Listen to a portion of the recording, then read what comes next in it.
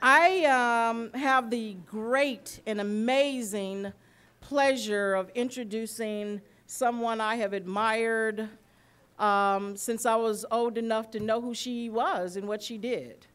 Even as a young girl aspiring to be a lawyer, I knew of Marian Wright Edelman and the amazing work that she was doing. There is a saying and a greeting within the Maasai tribe of Africa where warriors actually will meet one another and they greet with the question, "How are the children?"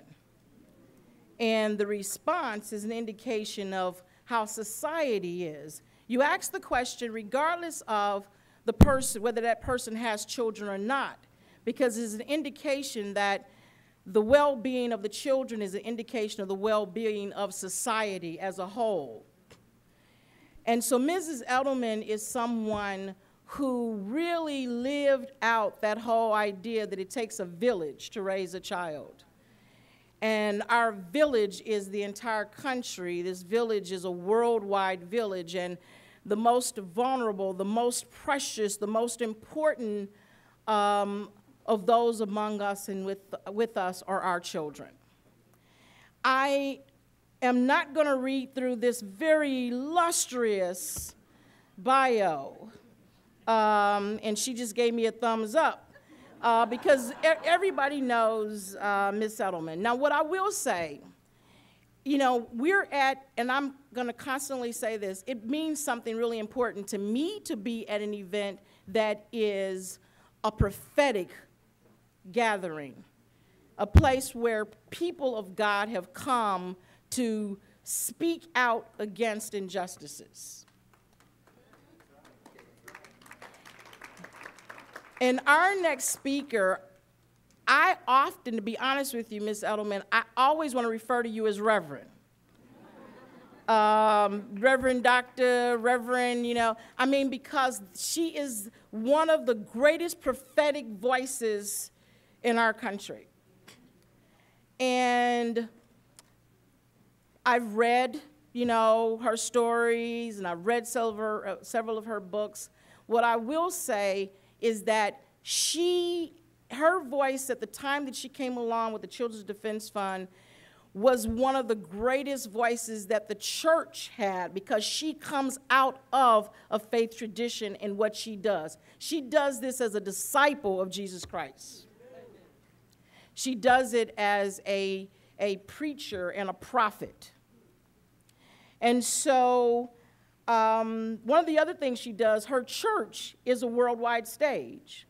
So every summer, if any of you have not yet had a chance to attend, actually one of the greatest revivals ever, every year, also one of the hottest places on the planet, is at Haley Farm. The Children's Defense Fund this summer will have the 22nd annual Samuel DeWitt Proctor Institute for Child Advocacy Ministry. And again, it's called an institute, but this is a revival, y'all. I mean, it is like preaching and singing, and I mean, I'm talking like the Spirit of God descending upon some people, and when you walk out of there, as we hope you will walk out of here at the end of this week, you have been changed, and you know that you have been on holy ground. So without further ado, I am not introducing to anyone, but presenting to all of us for this afternoon, the Reverend Marian Wright Edelman.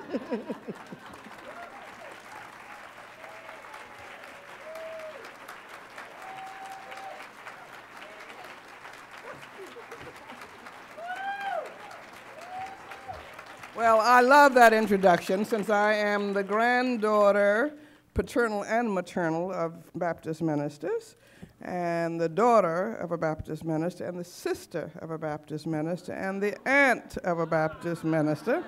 And I go to United Methodist churches and Baptist. I go to a whole lot of churches because I don't think God is denominational. But I'm just delighted to be here with you. And people often ask me why I do what I do. I do what I do because my parents did what they did, and my community co-parents did what they did. And my daddy always said to us children that God runs a full employment economy, and that if you just follow the need, you will never lack for a meaningful and purposeful life.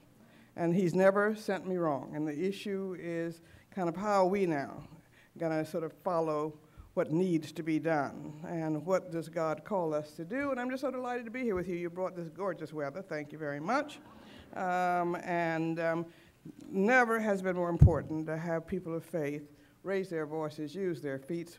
But I just want to say very clearly that this is long, hard work. I thought that the Children's Defense Fund would have been out of work by now. I thought we would have just been able to close down if we told the country what is best, what is right, and what is cost effective, that we'd have the common sense and the moral sense to do what is right. But boy, a voteless, voiceless constituency has to have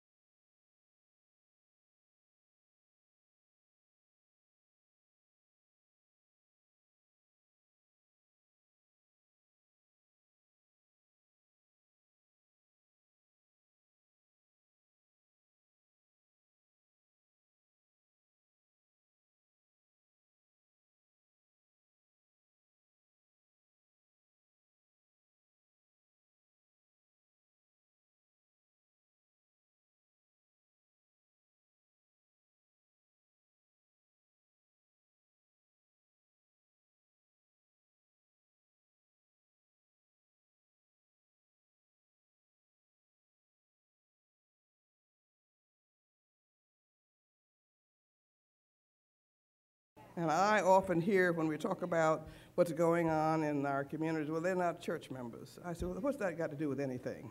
And so we need to get back some Bible study for church leaders, and so that we can begin to talk about what would Jesus do if he were here. But we need to get out there. These children are living unthinkable lives, terrified by gangs, by drugs, by violence, and the church doors are not open most of the time as a place of haven. So I just hope we'll think about that. And I'll talk. Somebody asked me about freedom schools in the Q&A period, because there ought to be freedom schools everywhere. Vacation Bible School could actually turn into freedom schools. And there's some good models in some places, but children are just desperate for caring adult attention.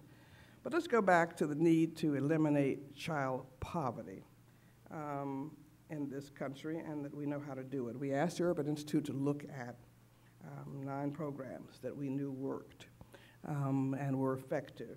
They included things like housing vouchers, and they came back and earned income tax credit and child tax credit, all the things that we know about, and said, but if you invested in these things and in child care, how much poverty could we eliminate? And they came back and said that we could eliminate or decrease child poverty immediately by about 62%. Black child poverty, or in children in non-white communities and families, 72%, and that we could lift the whole floor of children in poverty and in extreme poverty for 97% of our children, all for $77 billion a year. How much less is that than what Mr. Boehner thought was a drop in the bucket of our federal budget? We have 15.5 million children who are poor in the world's second largest economy, depending on how you want to count it. That number of children exceeds the population of 11 United States states. I don't know how many of you are here from Alaska and Hawaii and Idaho and Maine and Montana and New Hampshire, North Dakota, Rhode Island, South Dakota, Vermont, and Wyoming. But it is greater than combined populations of all of these states. It's greater than the population combined of Sweden and Costa Rica. Our 6.8 million extremely poor children, that's half the poverty level, exceeds the populations of Alaska, Delaware, Montana, North Dakota, South Dakota, Vermont, and Wyoming, and is greater than the population of Denmark and Finland. I don't know how we could stand it, and I don't think God wants us to stand it.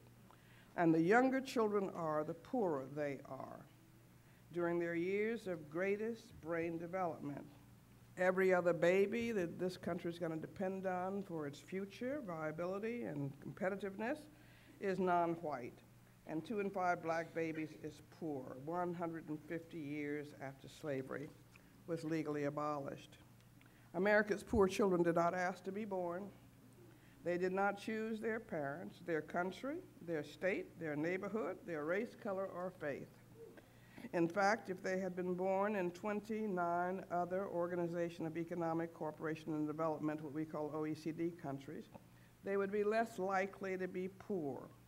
Among these 34 countries, America ranks 30th in relative child poverty, ahead only of Israel and Mexico, Spain, and Greece, although we have, again, the second largest economy in the world. England, or the United Kingdom, whose economy, if it were an American state, I still find it hard to actually believe this. I've gone back and say, you sure this is true? But they keep telling me it is, would rank just above Mississippi in wealth, national wealth, but they committed to and succeeded in cutting their child poverty rate by half in 10 years. And it really is about values and political will. And sadly, in our country, politics, they say it's good politics, but I think it's bad politics, trumps good policy and moral decency and responsibility to the next generation and to our nation's future. So it's well past time when we all get our act together and say enough and come here like you have come and knock on those doors. And I tell you, you got to be a good pest, and I'll come back to Sojourner Truth, whom I can't seem to get through a speech without talking about. And I've got a good friend who's a Republican conservative whom I will not name and whom I could always have access to. Now I have to stand out of the bath, outside his bath when I find out when he's going to the bathroom. and to try to grab him, but we've got to become better pests for justice and for God's work. And we can't just let people get off the hook or continue to try to be polite. This is about children's lives. This is about children's hopes. This is about children's education.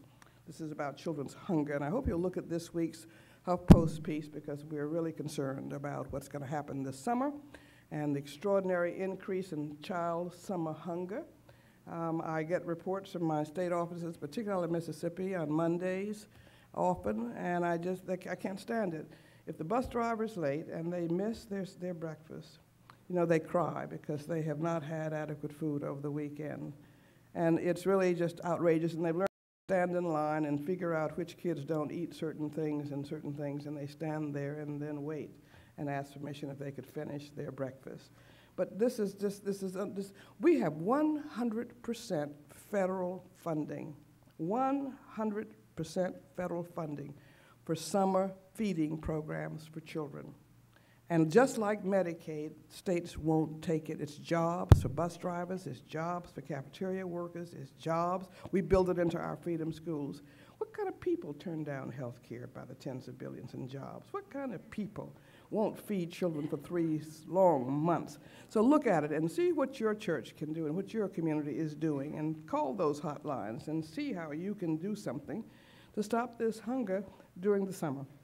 Children are not looking forward to the summer if they're poor and without food. Every housing project. Churches with restaurants should be out there, but please look at that column. But we should not have hungry children in America. But I'd love to have you look at our website, look at this ending child poverty thing, and let's talk about what we are going to do to make this a big part of not only the election campaign. Nobody's going to vote that doesn't make a commitment to children, to end child poverty. And to break up the Cradle to Prison pipeline, which I'm going to talk about very briefly. But every year, people say we can't afford it. We can't afford not to do it. Every year, when we've been crying in the wilderness since our beginning, but in 1994, we asked Nobel laureate economist at MIT, Bob Solow, to look at the cost of child poverty. And he concluded that every year we let 15 million children grow up in poverty, cost our nation about $500 billion or $500 billion in foregone productivity. And the bottom line is that we can't afford not to eliminate child poverty. So if you took the $77 billion we're proposing to do 62% and more of the minority children, what in the world is the matter with us? And our states are spending on average 3 times more per prisoner than for public school pupil. That's about the dumbest investment policy we could have. And so the issue is not about, is there enough money? Of course there's enough money. But there's not enough voice. There's not enough worrying them to death. And so we've got to begin to reverse priorities. People say, well, how are you going to find all this money? But what Bob Solow said a long time ago in the first report is that for many years, Americans have allowed child poverty levels to remain astonishingly high, far higher than one would think a rich and ethical society would tolerate. The justification when one has offered one at all has often been that action is expensive and that we have more will than wallet. I suspect that, in fact, our wallets exceed our will. But in any event, this concern for the drain on our resources completely misses the other side of the equation. Inaction has its cost too. And as an economist, I believe that good things are worth paying for, and that even if caring and curing children's poverty were expensive, it would be hard to think of a better use in the world for money. If society cares about children, it should be willing to spend money on them. And we had Mr. Bernanke came and talked to one of our conferences within the last few years, and he said that the most cost-effective investment one could make is on early childhood development, and you and I are going to put a quality early childhood system in place in this nation over the next 4 years. And that should be one of our first demands. If we could all get ourselves together and do one big thing a year, that over the next 5 to 6 years adds up to a support system for the whole child, we can get it to happen. And so I just hope that we will be clear about our agenda, do our homework, and then raise our voice. We lay out in this child poverty report how we could pay for some of these things. We say we could get the $90 billion just from closing tax loopholes from all these corporations that have moved abroad and to deny paying federal taxes. We could eliminate the capital gains tax. How many decades have we been talking about eliminating capital gains taxes? And really, that would raise us $84 billion a year that we could invest in working people and in children. We lay out a range of tax loopholes that the Ways and Means Committee in the House has been protecting, and I hate that F-35 bomber. F-35 fighter jet program, which is already several years behind schedule, 68% over budget, and is still not producing a fully functional plane. Now, our early childhood data is a whole lot stronger. We know that works, and we know it's going to produce productive adults that will be able to work for us. And for the nearly $400 billion in projected costs of this program, we could reduce child poverty by 60% for 5 years.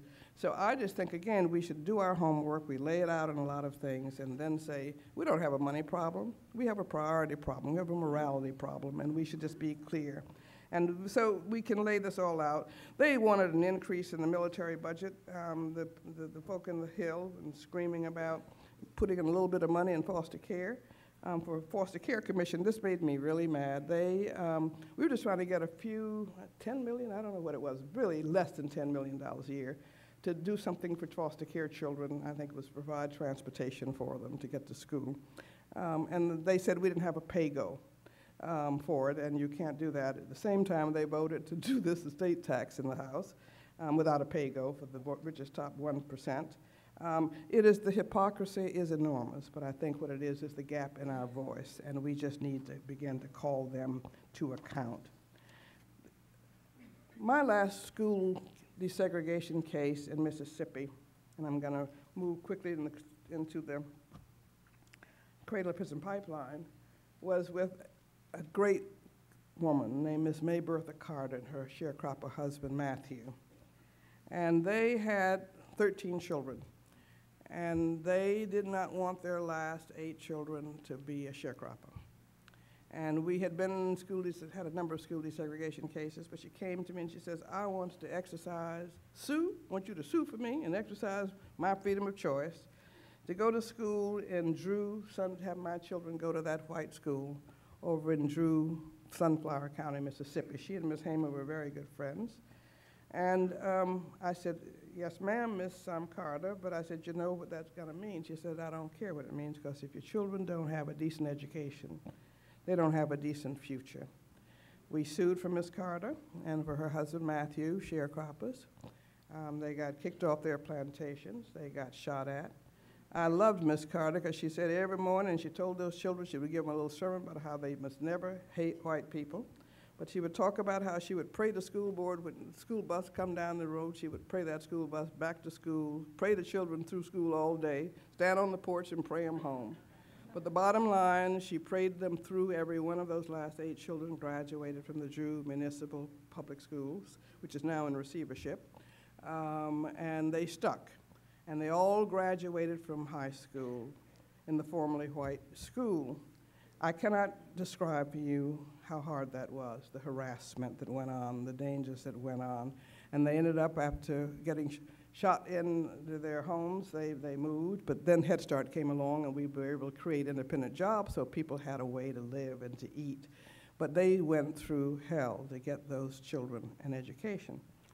They graduated, every one of them. They were the one black child in every class.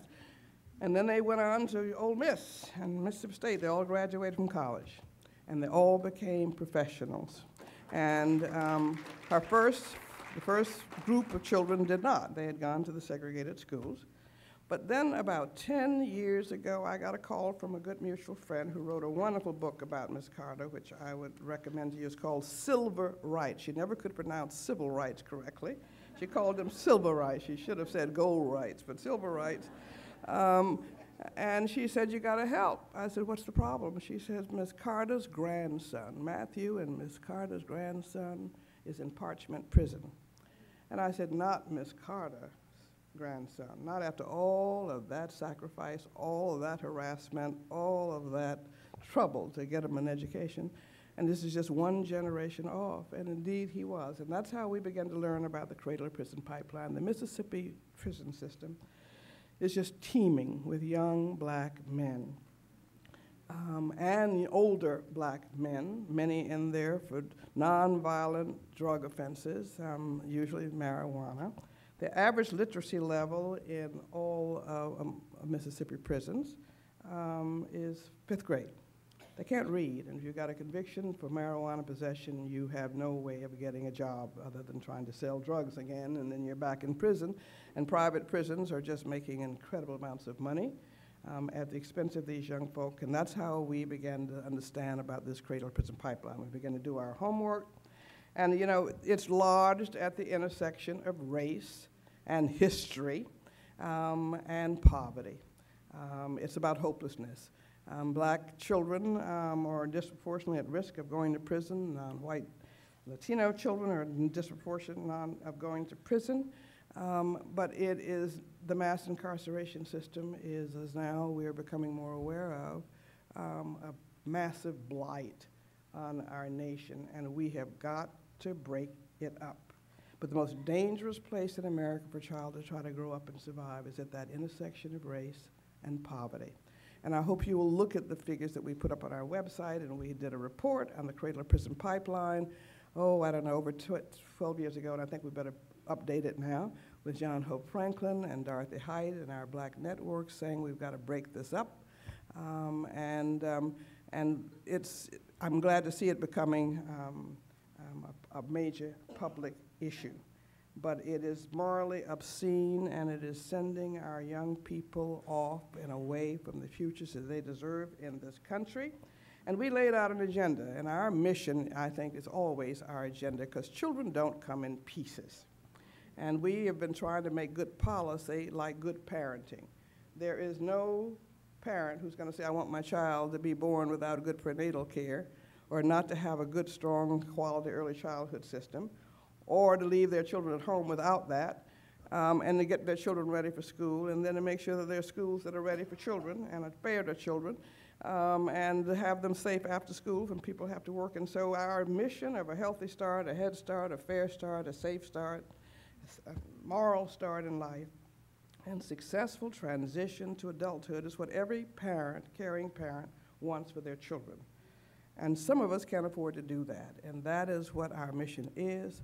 And when you look at what is required to break up this Cradle to Prison Pipeline, it is everything that we want for our own children.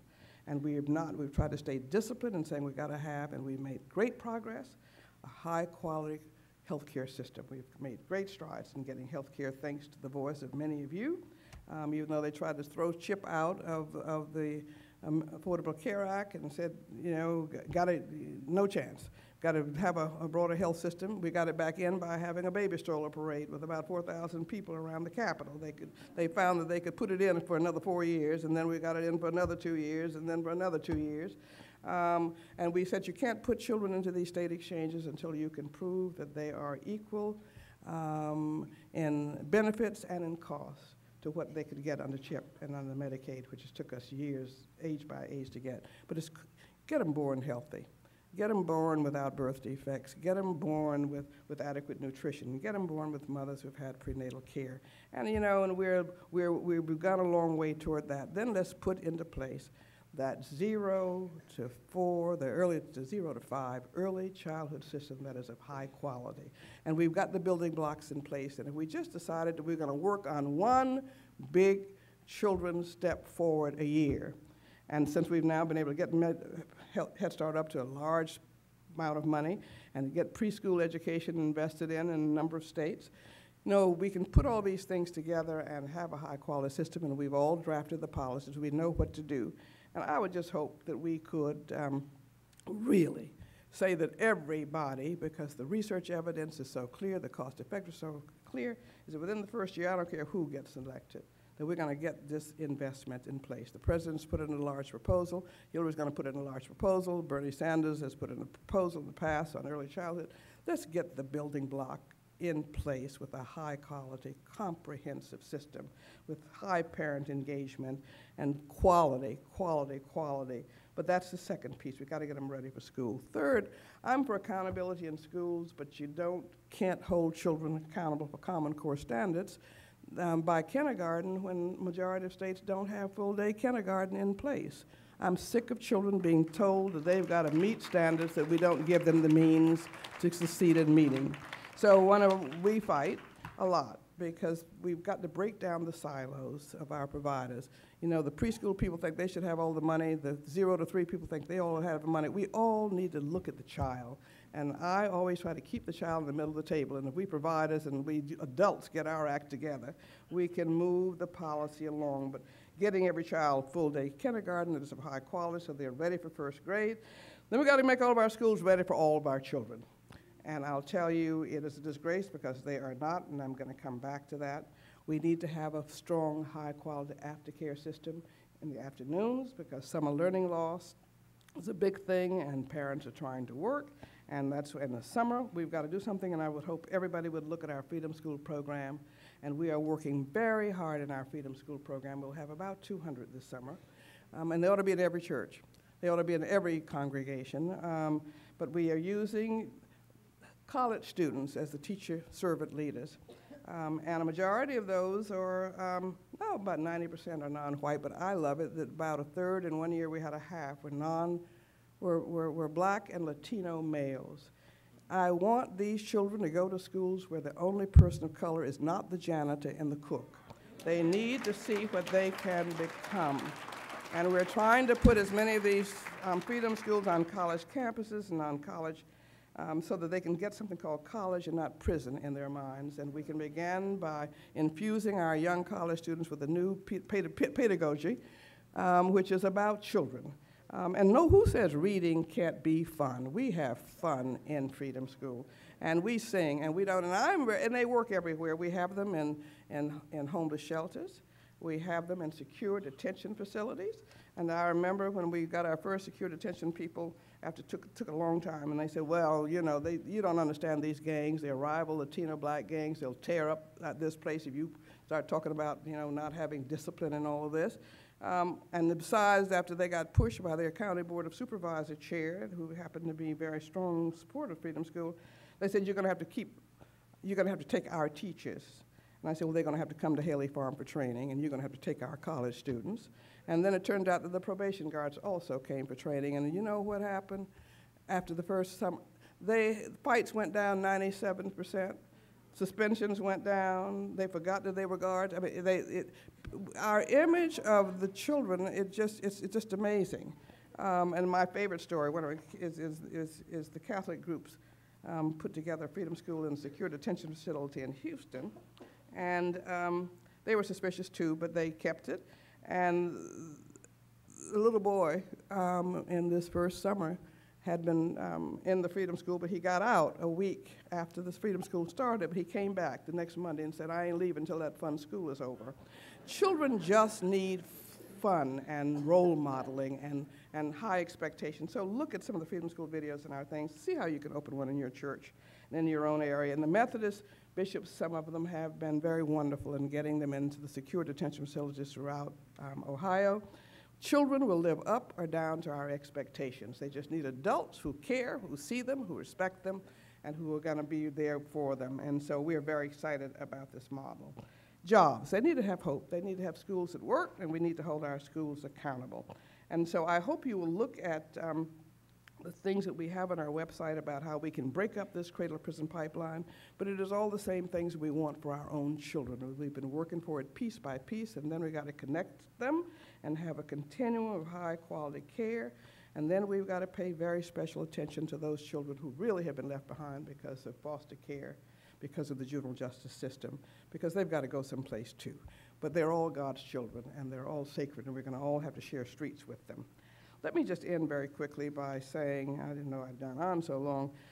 My sister, we all share everything, and I got this clipping, so my staff is tired of hearing about it.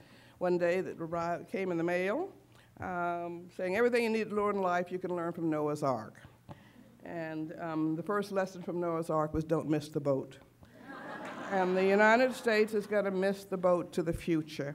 And they're going to miss the boat for God's blessings, I believe, if we don't invest in our children.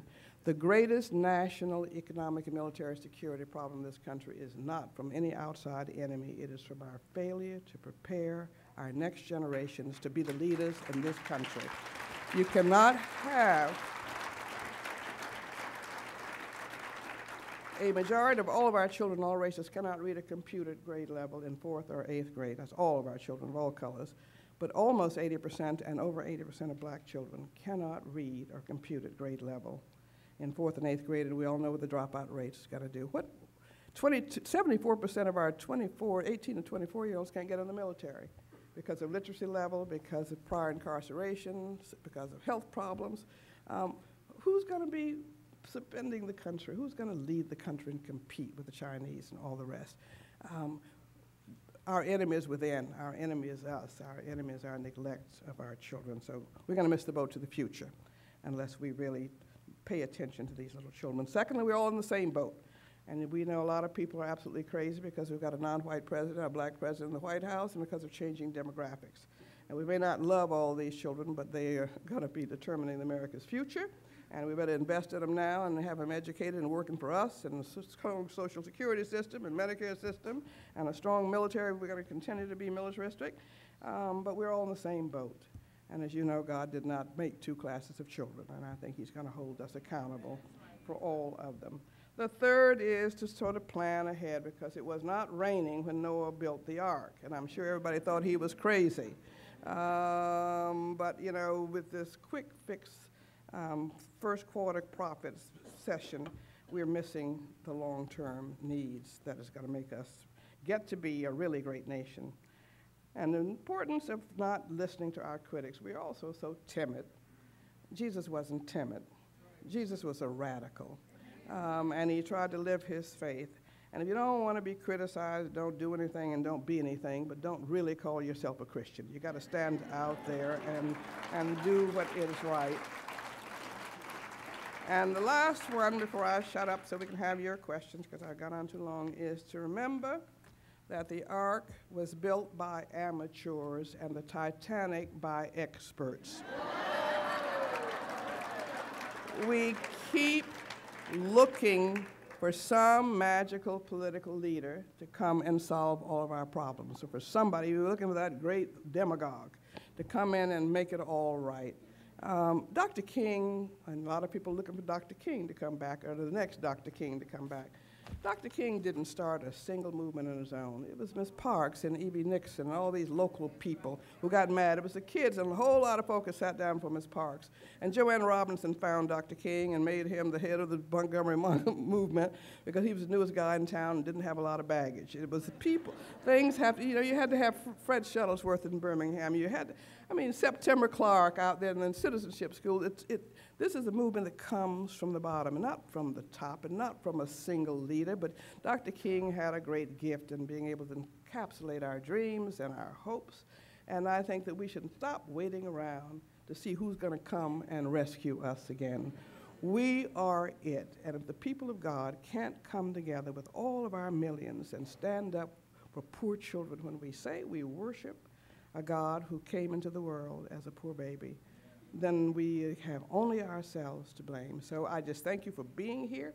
We can change this nation. We have got to change this nation, and we can do it if you do it. I tell Sojourner as I end, and we don't need to be big dogs. Everybody wants to be a big dog and make a big difference, but I quote Sojourner. I wear these two out on my neck every year, and you may have heard me say this before, but when I think I'm having a bad day, I think about their days, Harriet Tubman and Sojourner Truth. Both illiterate slave women who could not read or write, but they could know what the Bible said. Sojourner could remember everything in the Bible. And then, you know, we began to sort of, she spoke out about how she could make a difference, and she got heckled one day by an old white man, Sojourner did, and said, "Old lady, I don't care anymore about your anti-slavery talk for an old flea bite." And she said, "That's all right, Lord willing, I'm going to keep you scratching." We should each think of ourselves as strategic fleas. Enough fleas biting in your different congregation and your communities can move the biggest dog. And so I just hope that rather than trying to be big people, let's be little fleas and let's work together and build that movement our children need. Thank you.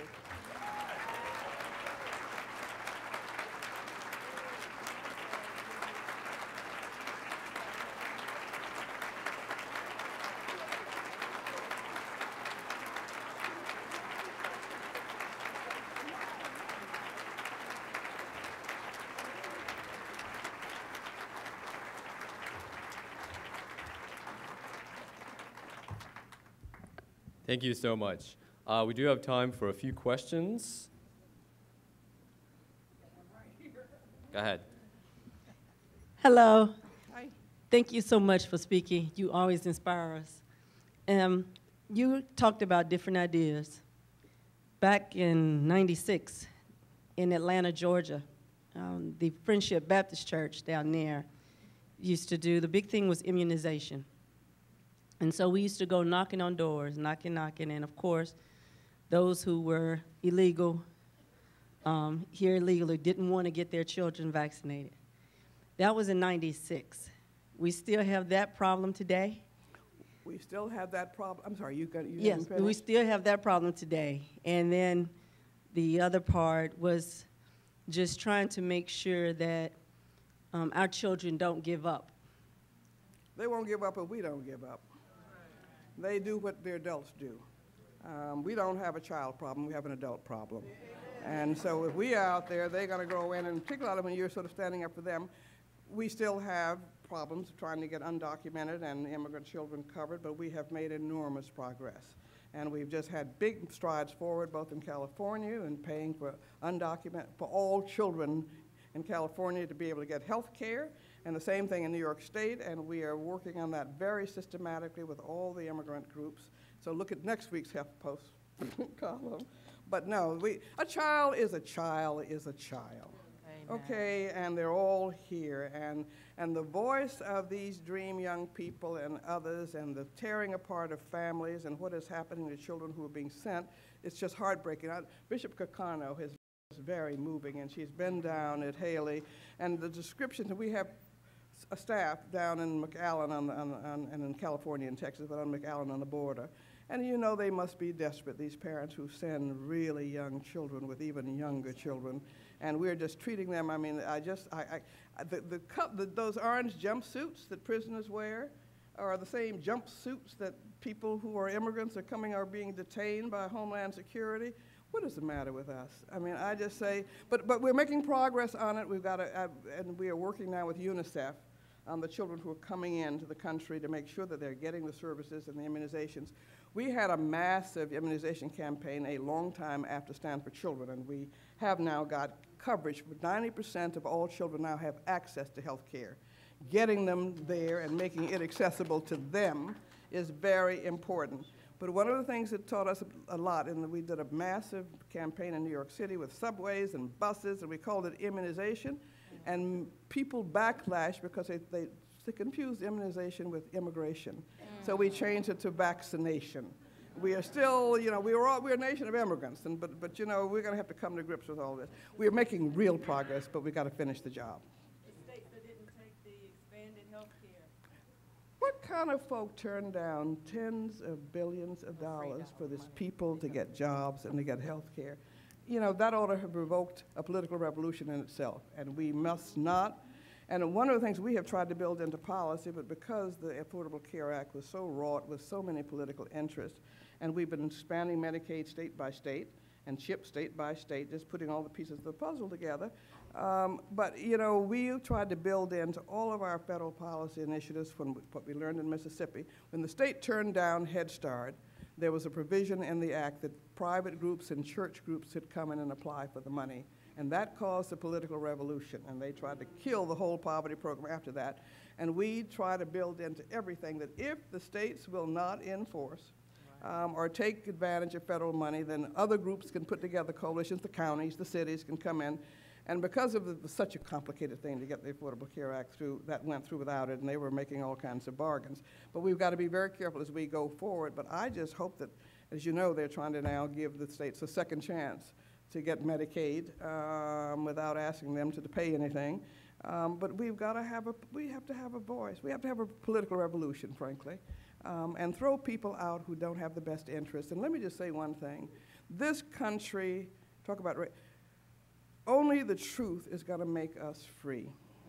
Only the truth is going to make us free. And this country is still struggling to come to grips with our birth defects of slavery, of Native American genocide, of the exclusion of all women from the electoral process, of the exclusion of all non-white, of all men, of all, not all poor men, non-profited men of all colors. They sold poor white men their skin in exchange for robbing them of their power. And we keep seeing these birth defects flare up every half century.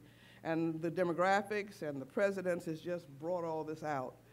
It's time to deal with it, and we've got to deal with that history and confront that history. And I think that we're in one of those periods now where we've got to come to grips with it, because the attempts to move it all backwards, the attempts to really reinstitute it, and I bless Reverend Barber, because we're either going to go backwards, and I don't want my children and your children and grandchildren to have to fight these battles all over again. And we've got to keep moving forward. And this is time for another third Reconstruction era. We've got to get it together and do whatever we have to do non-violently. I am really pleased with what Black Lives is, but that's not yet a movement. I want to make sure that it's got some goals, that it's got some discipline, that it's going to be nonviolent, that it's going to be sustainable, bless them. But I don't want another Occupy Wall Street. I mean, we need to keep it going, and people of God need to be there, and we all need to have a short-term, medium-term, long-term strategy. But this is time for new movement that is led by people with moral fiber and discipline and staying power. But this is movement time, because we're either going to go backwards or going to go forward. We got to go forward. Yes.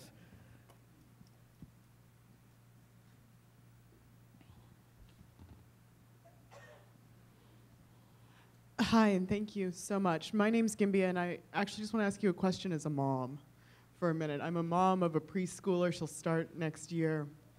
And I live here in DC at that horrible intersection of gentrification, race, and class. And we're lucky in DC. We have universal pre-K-3. But I volunteer in my local school. You know, it's a school that we are supposed to go to. And I see black teachers and black adults yelling at black kids. I see them treating the white kids that come from that side of town better than the school they treat kids that come from the other side of the school.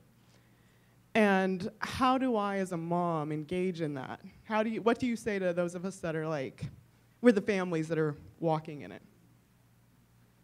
I am very blunt about teachers of whatever color.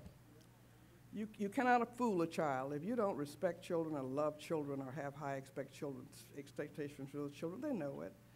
And so I say, listen, I'm trying to get everybody to stay out of law school and everybody to go into education, because that is the battleground of the future. And I'm so happy I kept all three of my boys out of law school, and they're all doing education in one way or another, and they're dealing with, and I've been telling the teachers' unions and everybody who's in the teaching classroom, if you don't love children, you get out, because you're hurting children. It is not about, and we should be very, and teachers, and they need to go out and get to know these children in the neighborhoods. I don't know how these children are doing as well as they are, but we need to have teacher-child watches. They need to go out and see where these children live, see what they're living with, and see how they can become a part of the solution and the healing of these children, and to have high expectations for all these children. Do not stand silent when children are being denigrated or discouraged. They have so much discouragement in their lives in so many ways. They don't need to come to school and get it. So we should get bad teachers out, and we should be getting more of our young folk in. And I am so happy that a lot of our Freedom School people are changing their majors, including the black and Latino males, and they're going into teaching.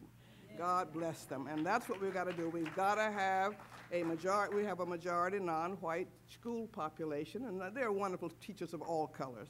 But I don't want teachers being imported from India and Pakistan to teach in Mississippi's districts that are in receivership. We have got to create a new generation of teachers, and I'm also watching, we're trying to pull some of these retired teachers out of retirement and get them back in there to try to lift up some of these children in these districts in receivership. So we've got to recapture our children. They have so much hurt in their lives. I mean, just imagine the toxic stress. I loved going up to Harvard, and they said, we've just figured out why these inner city children, particularly the young ones, are so thick. It's called toxic stress. I said, y'all just figure that out at Harvard. These children live with gun violence every day. They live with poor housing and rats. But if Harvard says it, maybe we're really now making another step forward. They have got to have caring adults in their lives, and we should not tolerate any teachers or any foster care people or any people dealing with children who are not respectful and reinforcing of them. So speak up, organize, get parent voices, talk to them quietly, the teachers, but just don't tolerate it. The children just are so vulnerable, and I just, they have nowhere to turn, which is why they love these Freedom School kids. They hang on to they're flipping on the black bear, they're hanging on to their legs, it's hard to be what you can't see. And so we've made emphasis on two things. We picked wonderful books, and we're trying to make sure that the fact that 90% of all books now are not written for children of color, but for white kids. But white kids need to read these books as much as black kids. So we're spending a lot of time on picking really good books that instill the truth, but also give children hope. A little girl down after Katrina said, these books, we love our books. They get to take one home every week, but they say, we love our books because we see people who look like us, and they give us hope. They need hope, and they need to know that there's somebody out there who sees them. So I thank you for your perception, and I just hope that you all will just begin to have a little parent support group to kind of just gather with the teachers, and then if the teachers are not responsive, then y'all should go on up to the next level. But we cannot have children coming to school with all their burdens with teachers who don't respect them and love them. Love is what's key, and hope is what's key.